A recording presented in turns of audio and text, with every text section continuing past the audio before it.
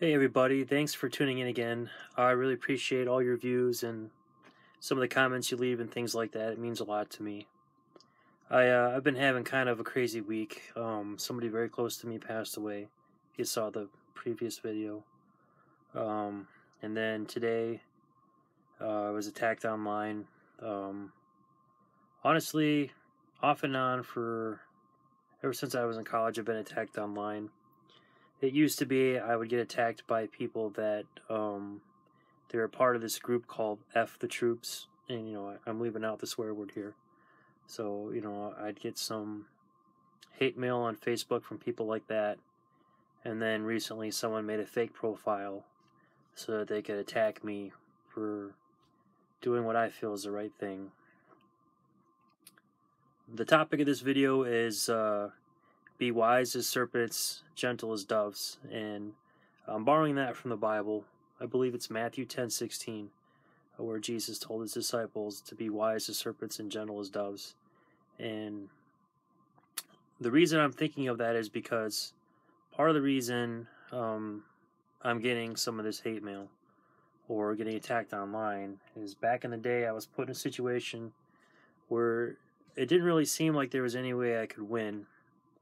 And so I did what I felt was morally right.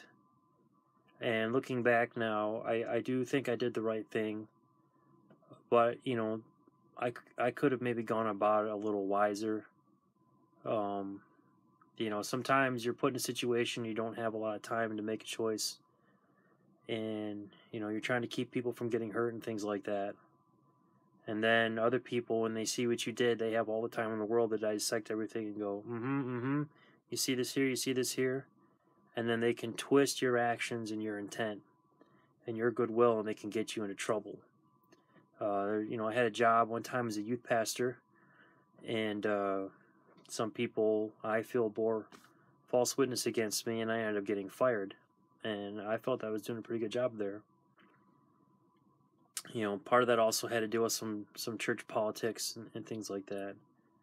But being wise as serpents, that really could have helped. And I realize right now some of you are going, what does this have to do with survival? Well, a lot of times you go out in the woods, you carry something like this, okay? You got your tool. You're wise in bringing your survival knife, okay? Our brain is the best tool we can take with us anywhere, and we need to make sure that we're always sharp, okay? Whether you're out in the woods, whether you're in an urban setting, a desert, a jungle, lost at sea, your brain, your mind, your wits, that is one of your greatest assets. And I'm hoping that in making this video, if you find yourself in one of those situations that seems unwinnable, that you'll remember what I'm about to tell you. Learn how to cover your hind end, okay? I'm not saying lie. I'm not saying be deceitful, anything like that. I'm not here to promote those things. Keep records of what is said, what is done. Keep records of when you go somewhere, when you leave, especially if it's a job, or if it's like a sensitive situation or something like that. Keep detailed records, okay? Write some comments down, have a journal, something like that.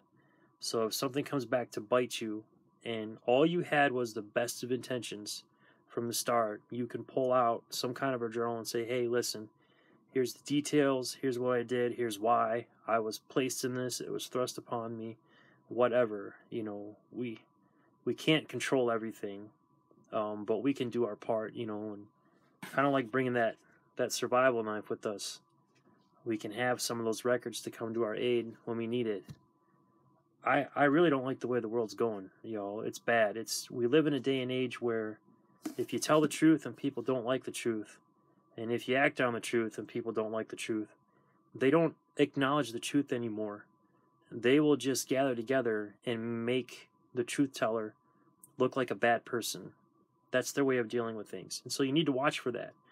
Make sure the truth is addressed. Like, for example, if you say, hey, I saw your 12-year-old stealing, and they all gather together and go, well, you're this kind of person, that kind of person, you said this, you did that.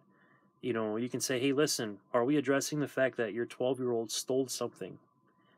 So there's an example. Know the laws, just like some of you know the terrain, what you can eat, how to track, edible and medicinal plants. Know the laws where you're at. Sometimes the best thing you can do is just be quiet. Sometimes it's hard to condemn a person who hasn't said or done anything. And discernment and wisdom and things like that are more than worth their weight in gold. If they had a quantifiable weight, I guess.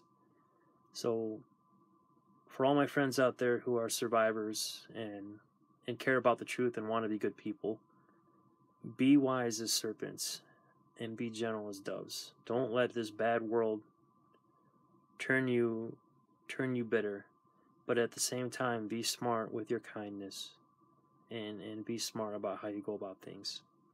As always, thanks for tuning in. I appreciate you viewing, and I hope you guys have a great day. Take care.